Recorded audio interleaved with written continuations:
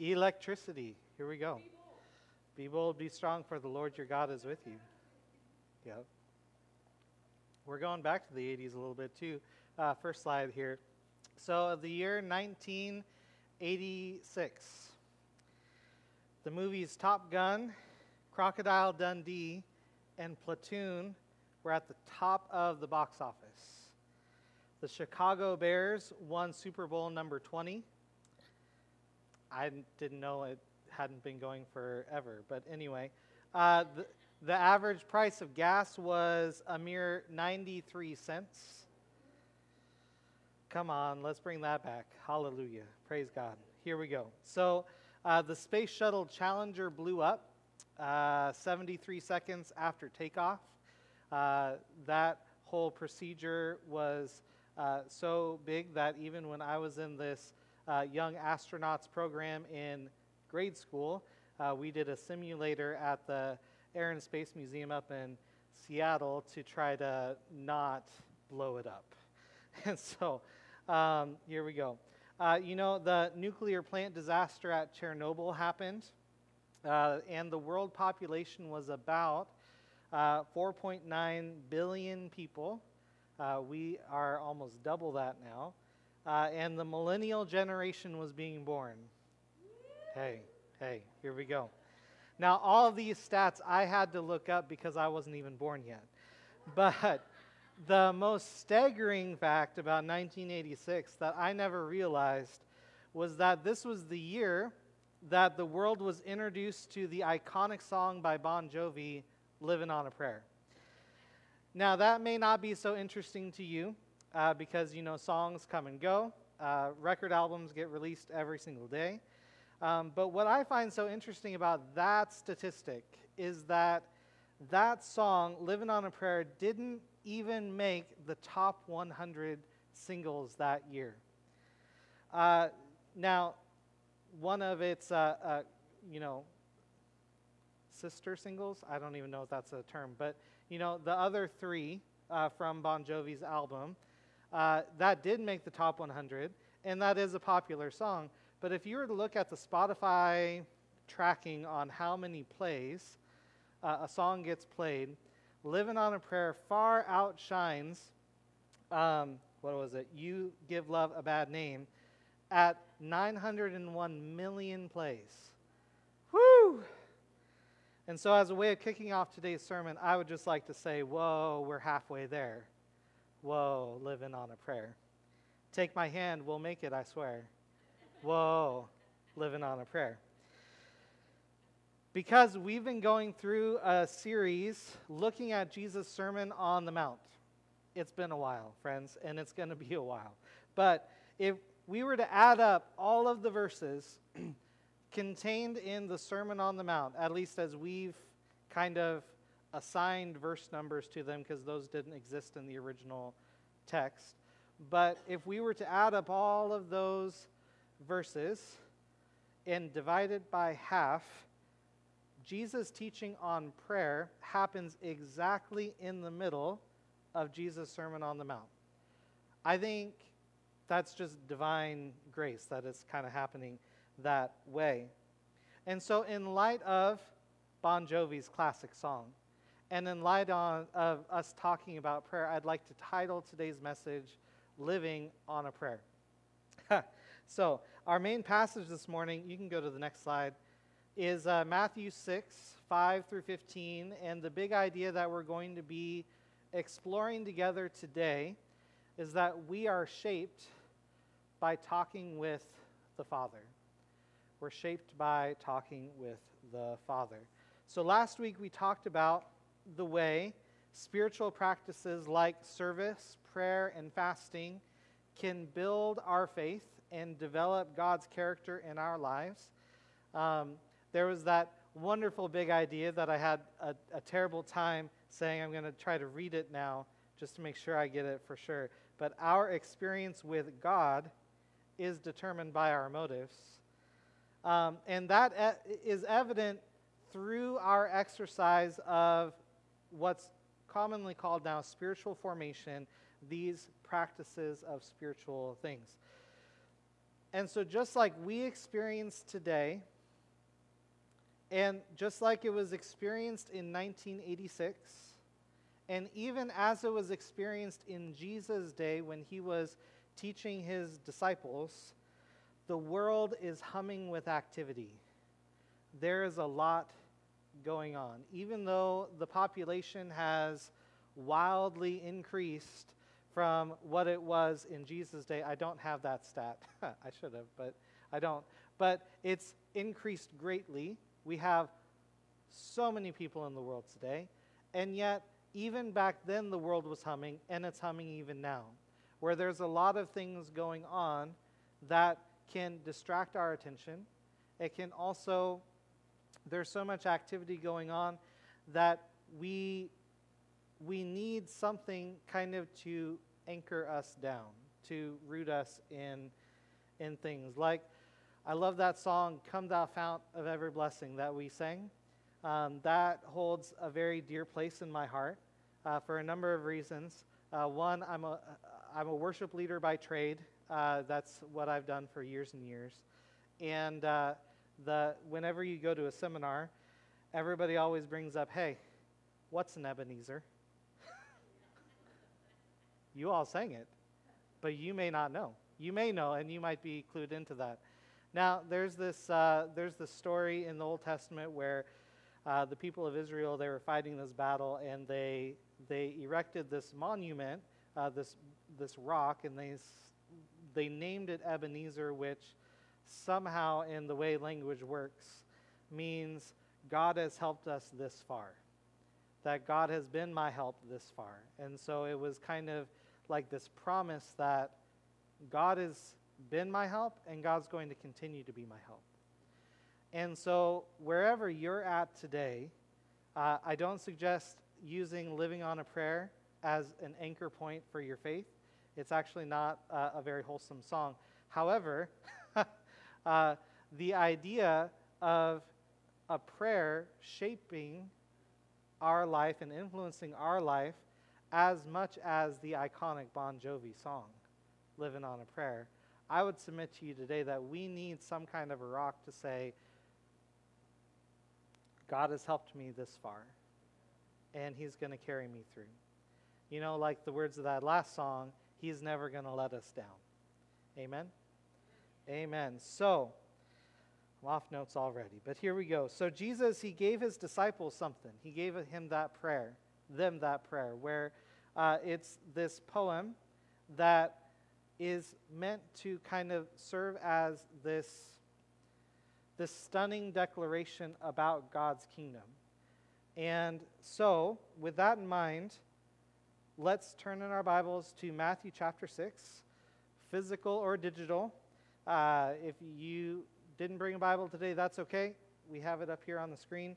But Matthew 6, beginning in verse 5. Jesus, speaking to his disciples, said, "And when you pray, you must not be like the hypocrites, for they love to stand and pray in the synagogues and at the street corners, that they may be seen by others. Truly I say to you, they have received their reward. But when you pray, go into your room and shut the door and pray to your Father who is in secret, and your Father who sees in secret will reward you. And when you pray, do not heap up empty phrases as the Gentiles do, for they think that they will be heard for their many words. Do not be like them, for your Father knows what you need before you ask him. Pray then like this: Our Father in heaven, hallowed be your name. Your kingdom come, your will be done, on earth as it is in heaven. Give us this day our daily bread, and forgive us our debts as we also have forgiven our debtors. And lead us not into temptation, but deliver us from evil. For yours is the kingdom, and the power, and the glory forever and ever. Amen. For if you forgive others their trespasses, your heavenly Father will also forgive you. But if you do not forgive others their trespasses, neither will your Father forgive your trespasses. The first thing I learned from our passage is that we need to intentionally get alone with God. We need to intentionally get alone with God. Jesus began his teaching with a warning to not be like the hypocrites or the Gentiles, which, as a Gentile, that hurts. But here we go. Don't be like them when you practice prayer, because these two groups and their way of prayer was lacking in two ways. Number one, for the hypocrites, they were doing it all for show, so that other people could see them and see how super spiritual they were. For the Gentiles, number two, is that, they would do this thing where as they prayed, they would try to fit in as many names or titles of their deities as humanly possible to try to cover all their bases in hopes that they would be heard by the gods. And so that's why Jesus described this as a heaping up of empty phrases, because it's not like they really meant it. They were just trying to filibuster the divine. They were trying to pull a Mr. Smith Goes to Washington before it was cool. And so I digress. But here we go. So they were doing that, and the alternative that Jesus offered was to go to the place where it's just you and God, alone, together, in the secret place, where you can speak plainly and simply to your Father in heaven. Prayer is not just about doing some religious exercise. It's about a relationship that we experience and develop between us and the Lord. When Jesus set that contrast, I don't think he was prohibiting long prayers. Otherwise, some of us would be guilty of that. I don't think that he was outlawing praying in public, or else, wow, man, we have a target on us here because we just prayed in public. But, I think what Jesus was actually doing here was that he was laying a foundation for the practice of prayer for his disciples, to encourage them for real, honest, genuine prayer, talking with God the Father. Because God knows your need before you even ask him. That means you don't have to twist his arm to try to convince him through your prayer to meet your needs. God is a good, good Father, and he wants to give good gifts to his kids. And we'll read more about that in a couple of weeks. Dan Rather, the famous news anchor guy from CBS, once asked Mother Teresa in an interview what she said during her prayers. And she answered, "I listen." So Dan turned the question and asked, "Well then, what does God say?" And Mother Teresa smiled with confidence and answered, "He listens." And for an instant, Dan didn't know what to say. And then Mother Teresa added, "And if you don't understand that, I can't explain it to you." Now, in Jesus' teaching, we don't have the word listen anywhere in the text. Even, any translation you go, it's not there. But I think that the heart behind what Jesus was trying to say is, we need to get alone with God. We need to be with God where no one else is around and it's just you and the Lord, and it's about just being with him, not trying to get something from him. And when it comes to the time of prayer, is our first priority to seek his face or his hand? Are we more concerned with just getting to be with God, or are we more concerned with getting a blessing from him? This is not to disregard moments where, kind of like we were singing a little bit ago, where the night is holding on to us and we're just crying out to God saying, God, would you just please be here? Would you please rescue me? And we're crying out to him like David did in the Psalms. That's not to disregard that at all. But at the same time, Jesus encourages us in verses 5 through 8 to develop that habit of intentionally getting alone with God, because we're shaped by talking with the Father. And it's in that place of prayer that we personally experience God and his goodness. Now, before I go on to the second thing, I need to put this. I have a tea bag here. Nice Tazo tea, Earl Grey. It smells delicious. I'm just going to put that there. All right. Now, the second thing I learned from our passage this morning is that through prayer, we praise God for who he is and what he's done. We praise God for who he is and what he's done. Jesus' model for prayer begins by addressing God as our Father. And even though just a few verses earlier, God's described as your heavenly Father, as people who are in covenant relationship with God, he's not just my Father. He's not just your Father. He's our Father. There's a communal nature to his fathership of us. So God the Father, he's a divine person that we can relate to through Jesus Christ, God's one and only Son, who is also one with the Father, God the Son. And the truth is that the aim of the kingdom isn't just to build a bunch of grateful army subjects, people to be a part of the Lord's army. The kind of family language that's used here means that God's kingdom is actually about building his family in and through us. So addressing God in this way is personal and reverent, because the title and role of Father in heaven describes authority, and it honors the place that God holds in our lives. Now, in that passage, Jesus distinguishes God's place of authority in our lives in two ways. Number one, he qualifies it by saying that God is in heaven, our heavenly Father, Father in heaven, which sets the Father apart from his creation. We are not praying to the creation.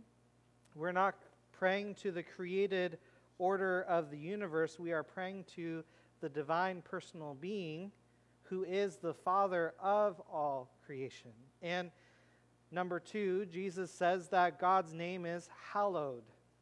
Who uses that word anymore? I don't, but here we go. We read it. And that means it's an Old English way of saying the word holy, which is to be set apart, to be unique and distinct in his being and his character.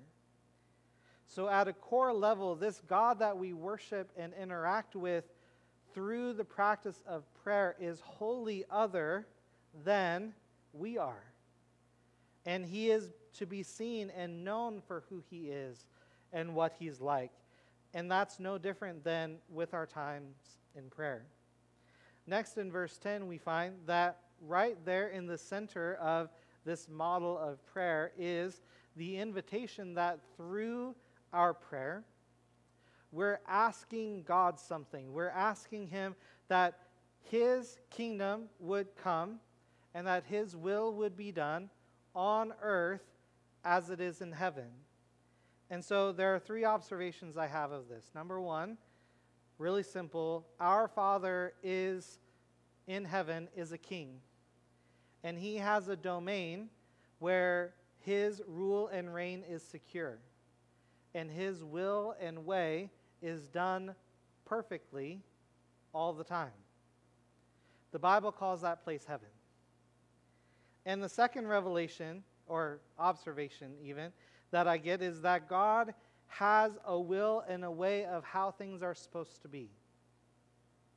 The Bible describes God's will as perfect and good. And that this is where his righteous standards and values are the common moral climate. And the third observation is that earth is a place where God's will and way are not commonly practiced or embraced. Because of our pride, rebellion, and brokenness, those are the dominant realities that we face day in and day out. Which is why this request in the model of prayer is for God to come and set all things to right. We're looking forward to the time where he fully establishes his rule and reign here on the earth at the fullness of time at the end. And so this phrase, your kingdom come, your will be done on earth as it is in heaven, it's messianic.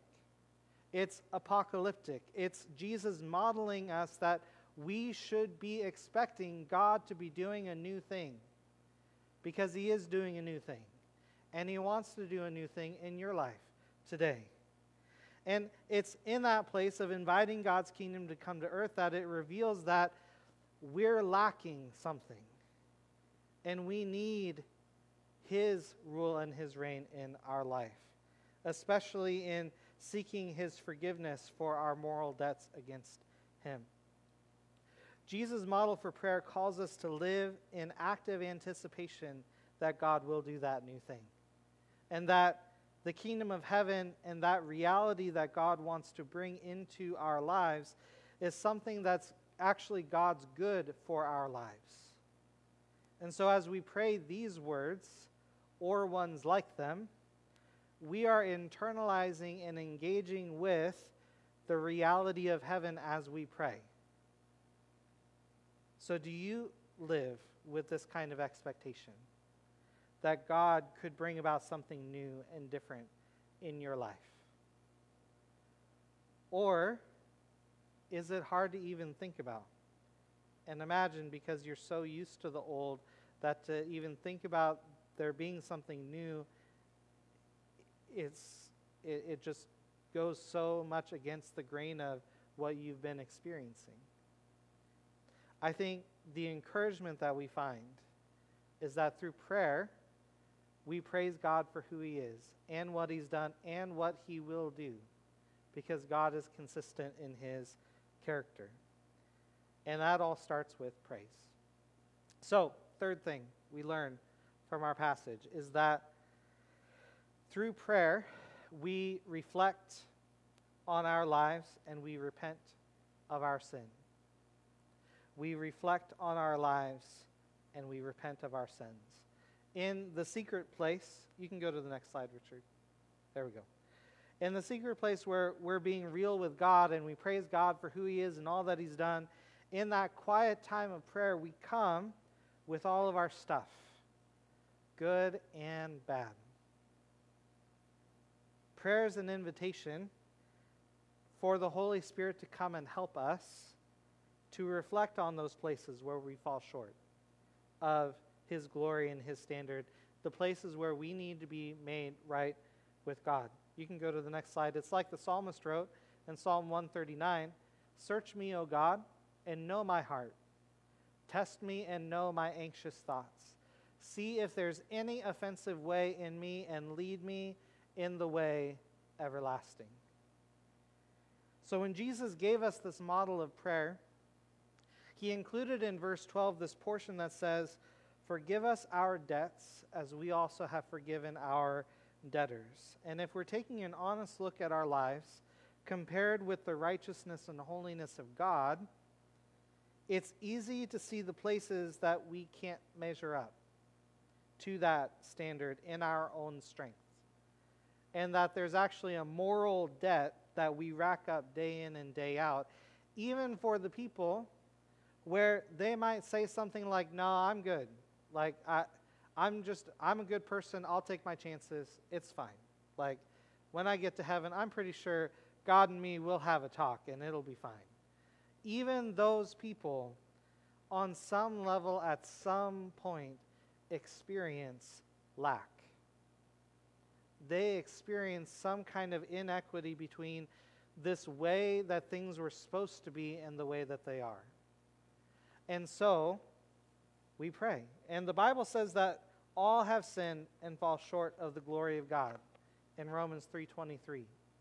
And that the wages of sin is death, but the free gift of God is eternal life in Christ Jesus our Lord, from Romans 6:23. You can go to the next slide. What I find peculiar and strange about Jesus' model of prayer is that he links our forgiveness with how well we do at living from that place of being forgiven.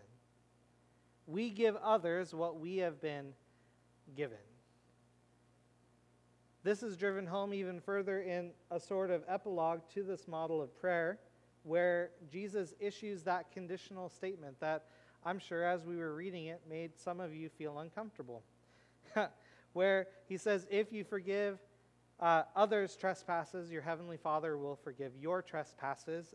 But if you don't forgive others' trespasses, neither will your Father forgive your trespasses. Now, I'm sure some of us have learned some of these prayers, or this prayer in different formats throughout the years. And there's been this great debate over, during the prayer, do we say trespasses? Do we say debts? Do we say sins? What do you say? And when I was looking it up and doing the research, there's actually a difference between what Jesus says in his prayer, the debts that are there, and then the trespasses in this warning. And so the difference is that the first is it's talking about something that's taken or owed to you or to the subject. And the other is talking about offenses that are done against you. But in either case, that core action is the same. That we forgive as we've been forgiven. And the assumed action is for all of God's people. So why is that so important? Why is it so important for forgiveness to be something that we practice with others even when it's really hard and we'd really much rather not? The reason is that from that place of prayer and communion with God, we are to be shaped by his grace and power, and that ends up in us pouring out and overflowing from that place of grace and power to give that away to other people, that we would be so filled to overflowing with the love of God that just spills out of us. But that's hard, because there's sometimes things that people do to us that it's really hard for us to get past. We were just talking, we've been doing this whole partnership thing with Crossroad Assembly, and that's been amazing. We are also partnering that with the youth group as well, and I've gotten to help out a little bit and sit in on their talks, and the youth just finished up a series on bitterness and how hard it can be to forgive things. And the Bible doesn't call us to necessarily have to be reconciled with that person fully to where, we're best buds, we're tight, this is good. But what it does call us to do is that for your own self, that you're releasing that person of that guilt. And God puts his money where his mouth is, because that's what he did for you. And that's what he did for me. And that's really humbling to think about, how the God of the universe, someone that we sin against daily even when we don't think about it, that he loved you so much that he went to the cross and showed his love for you and paid that debt so that he could give you that grace as a gift. And that's good news. And so we've been given to give that. Now, another good news in prayer, we learn in Romans 2:4 that God's kindness is meant to lead you to repentance. And again, in 1 John 1:9, it says, if we confess our sins, God is faithful and just to forgive us our sins and cleanse us from all unrighteousness. And these words of Jesus gives us a choice. Will we receive God's forgiveness and then participate in that process by forgiving others in our lives? Or will we refuse to forgive other people when they wronged us? God knows where you're at, and His grace is here for you, and He's patient, and He's willing to walk with you through this in your life. The question is, are you willing to be shaped by it? Will you let that forgiveness transform you from the inside out? Through prayer, we reflect on our lives and we repent of our sin, and we're shaped by talking with the Father. The fourth thing, I'm holding up my hand, fourth thing I learned from this passage this morning is that through prayer, we ask God for help. You can go to the next slide. Through prayer, we ask God for help. In verse 11, we see that Jesus gave us the model of bringing our needs to God through that famous line that even gets printed on, a cast iron ware, and you can buy it at Walmart or something. Give us this day our daily bread. And that's a reminder that everything we have comes from His hand. Now, that's a reminder of the literal physical provision of something like a loaf of bread, which you need to survive. But it can also be recognizing that God has given me breath. He's given me a heartbeat, which, given the events of my earlier in this week, I'm really grateful for. I'm really grateful that my heart is working and that my heart is beating, and that's a good thing, and that God has carried me through. Now, you can go to the next slide, I think, maybe. Yep, here we go. From James 1:17, we learn that every good gift and every perfect gift is from above, coming down from the Father of lights. That's a reference to God the Father, with whom there is no variation or shadow due to change. So asking God to provide what we need for today reminds us that life is a gift from God, and it brings us to the place of relying on God for His help. Even though we've been also reminded the last couple of months that man doesn't live by bread alone, but by every word that comes from the mouth of God, Jesus' model of prayer assumes that the Father cares enough about you that He would provide your actual physical nourishment as well for each and every day. And so going to the place of prayer and asking God for help can also include more than just our daily bread. It can be as complex as whatever you're facing in your life right now. Nothing is too small, nothing is too big for you to bring it to God in prayer.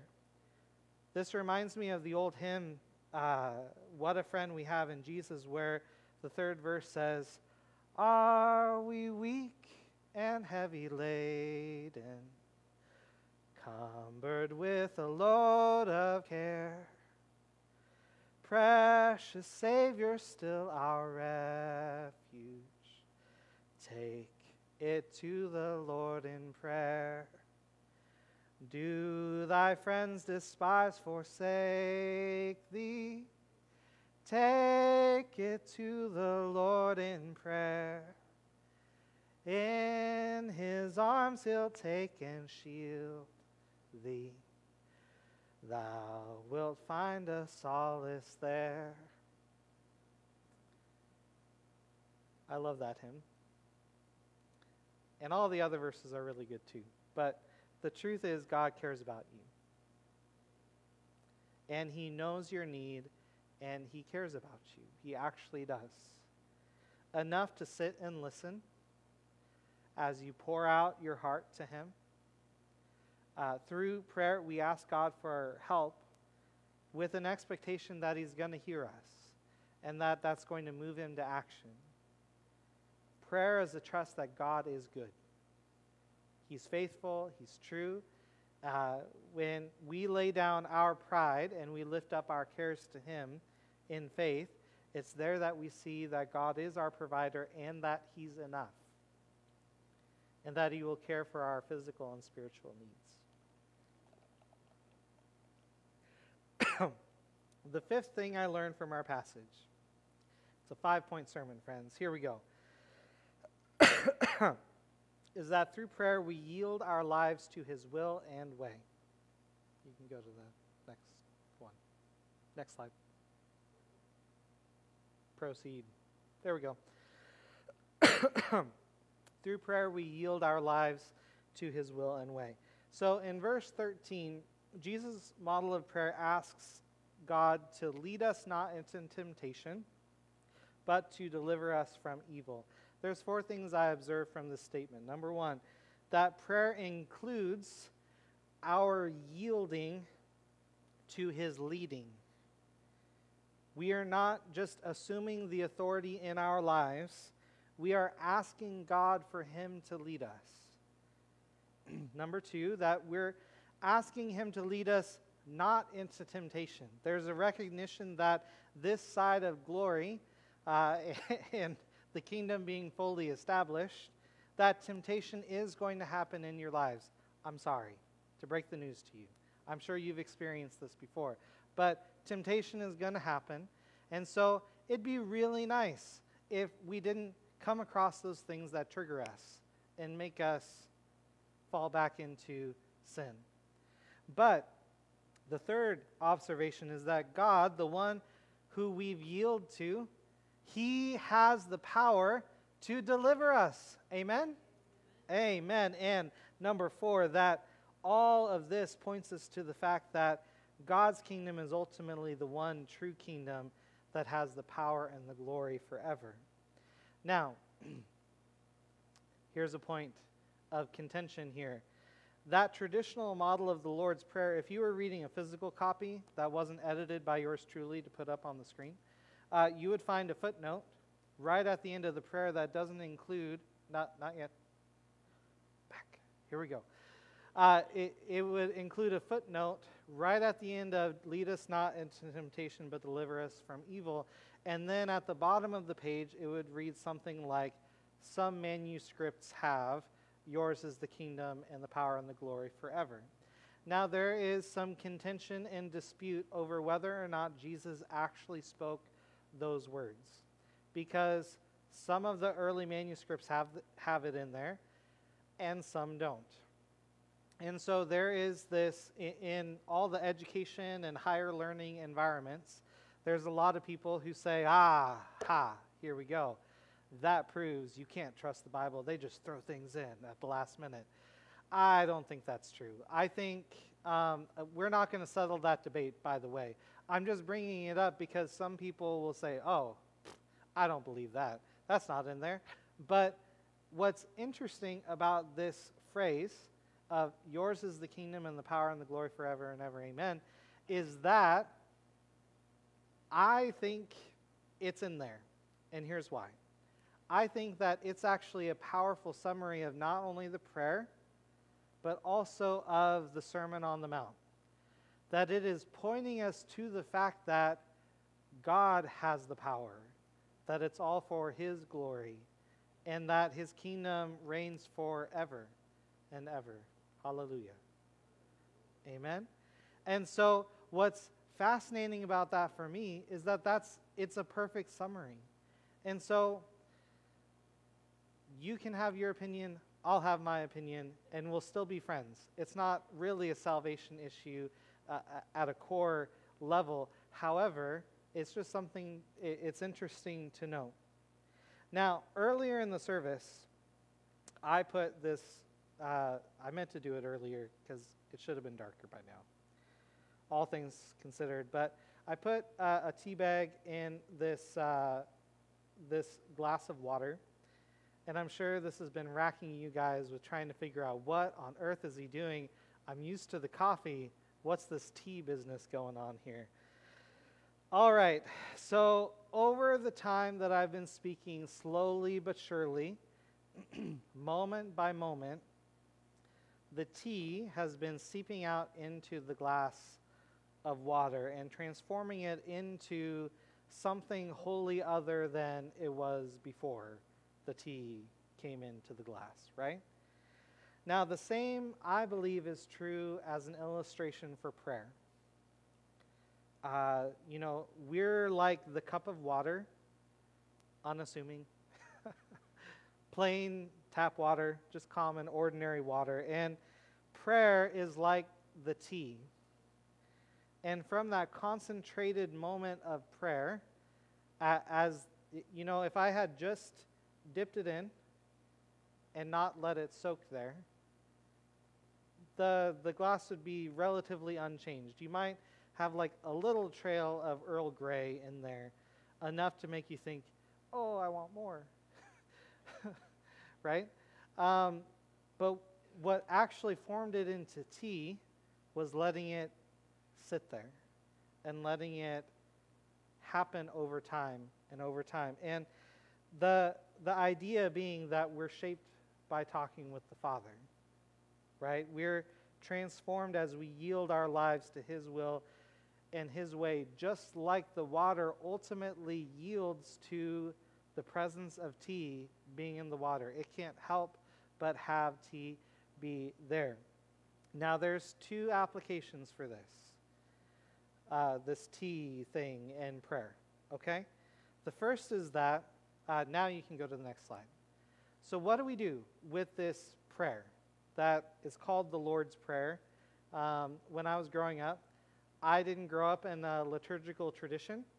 And so one day, I went to a non-denominational Christian church growing up. And somebody, somewhere along the line said, oh, you know the Lord's Prayer. And I thought, I have no idea what you're talking about. You're speaking alien to me. What is this thing? So there are traditions within the body of Christ, brothers and sisters in Jesus, where they pray this prayer at least twice a day. It's called the daily office. Our Episcopal brothers and sisters, they do that. Lutheran, Catholic, those higher church traditions, they do this on the regular, if you're serious about Jesus. But so there's one way of doing it where you recite it, where you're just literally pouring over the words, or letting the words pour over you, rather, and saying, Our Father in heaven, and the rest of it, where you pray that prayer on the regular so that it does something to you. So that kind of like this tea, the words really start to get internalized for you.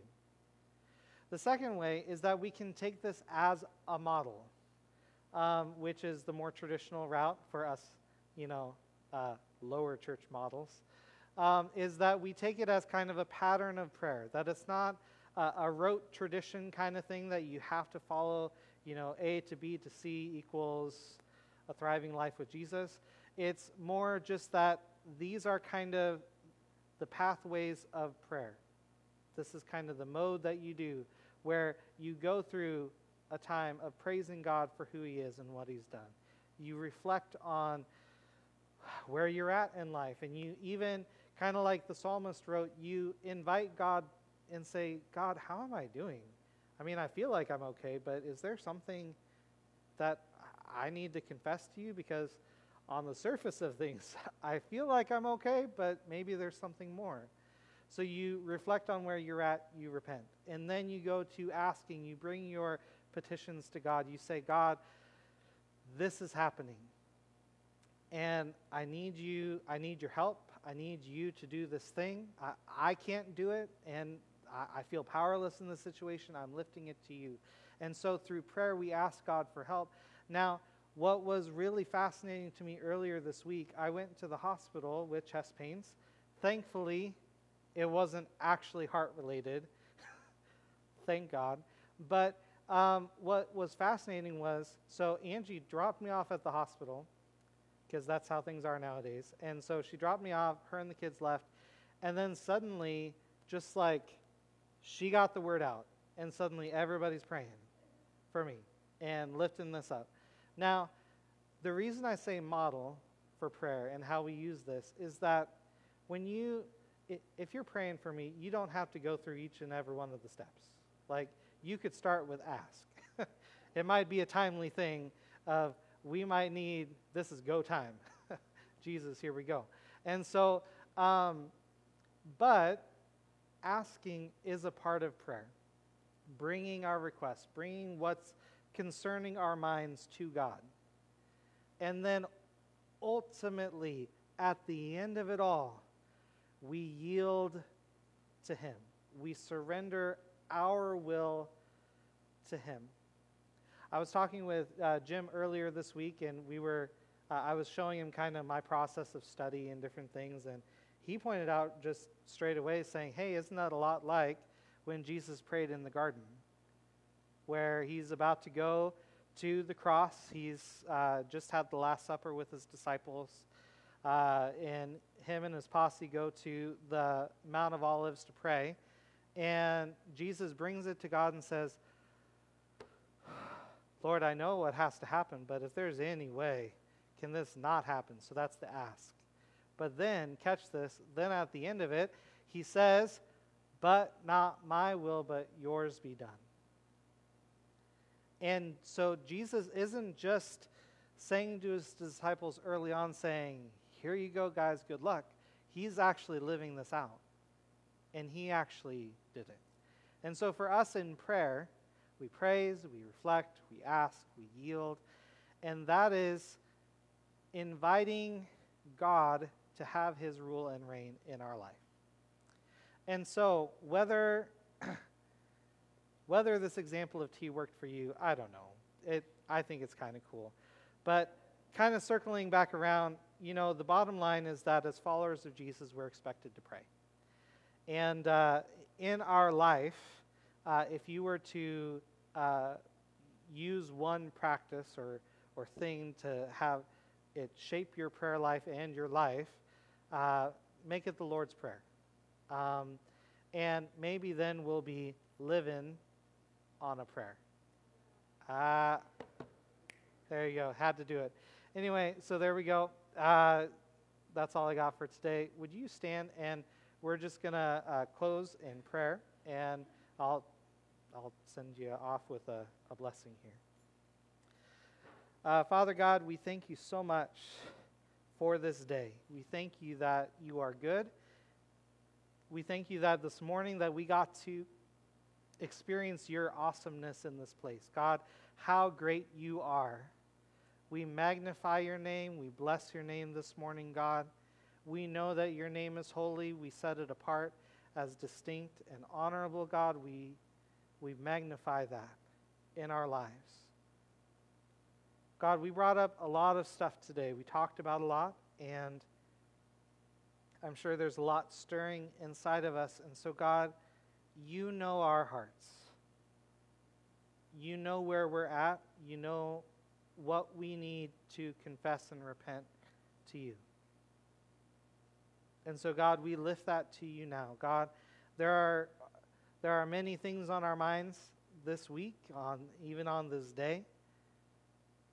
And Lord, I pray that you would bring about your peace in our lives as we walk out this life and journey of faith with you. And God, we yield to you. We ask for you to take the lead.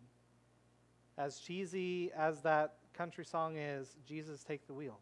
I mean, really, we invite you to have control in our life, because we know that you're worthy. We know that you can be trusted. We know that you love us. And so, God, we submit ourselves to you. We surrender our will to your will so that your kingdom would come and your will would be done in our lives, in our communities, in our families, in our city, as it is in heaven. So, Jesus, we love you. We thank you. Go with us today. In Jesus' name, amen. Thank you, friends, for joining us this morning. It was so good to have you here. And so as we go, may you go and be like a cup of tea. May the grace of our Lord Jesus Christ and the love of God and the fellowship of the Holy Spirit be with you all. Amen. Have a great week.